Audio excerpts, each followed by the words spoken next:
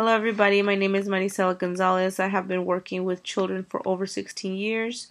My long-term career goal is to apply to be a coach mentor, step into the classroom, do classroom observations, give feedback to the teachers, and let them know what they would need to work on. One of the 6 life skills that I chose that I would relate more to has to be the collaboration one.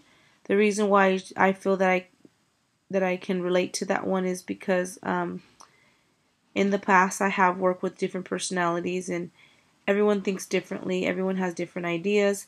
I feel that I can work well with others as long as I'm listening to them and trying out something new. So like let's say one of the teachers thinks, oh, let's try doing, certain strategies this way, and I feel like, maybe it should be this way.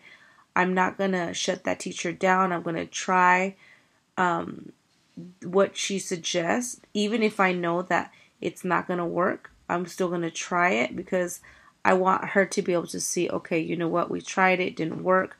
But that is part of being collaboration with your co-teachers.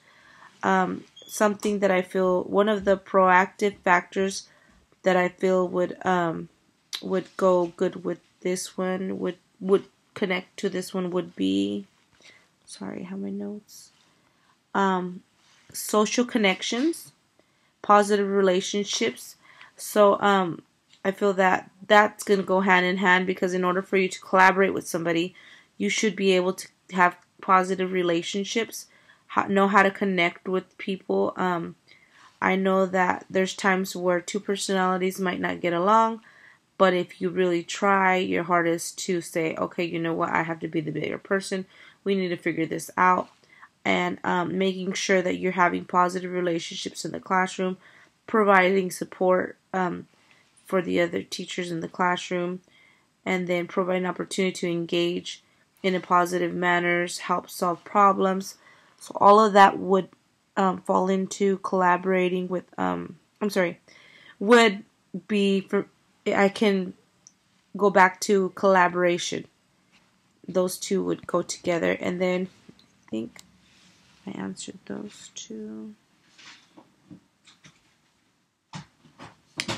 And I think that's it. I tried looking to see if I missed anything, but if I did, then I think it was because I got nervous, but I had all my notes together, so that's it. Thank you for listening. Bye-bye.